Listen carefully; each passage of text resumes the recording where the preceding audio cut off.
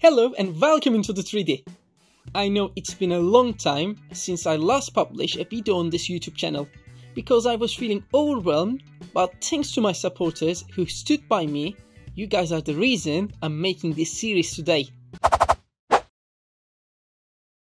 This FPS tutorial series will be different from most of the tutorials available online. My goal is to teach you as much as I can by gradually increasing the difficulty level of these tutorials.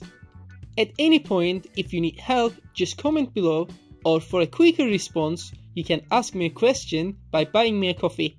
In this first tutorial, open the Unreal Project browser, click on Games, and select the blank template. We are using a blank template to create everything from scratch, as the FPS template includes lots of elements we won't need. Next, under Project Default, select Blueprints, set the target platform to desktop, and depending on your computer specs, adjust the quality preset.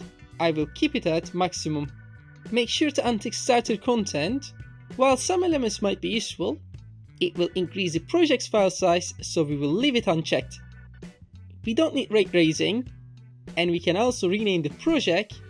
I will call this one project_FPS_tutorial.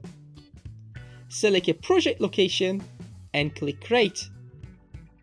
That wraps up the first video of the tutorial series. If you want to see more, please comment below and don't forget to like and subscribe to my YouTube channel. You can also support me by buying me a coffee using the link below. Thanks again for watching, and I will see you all in the next tutorial.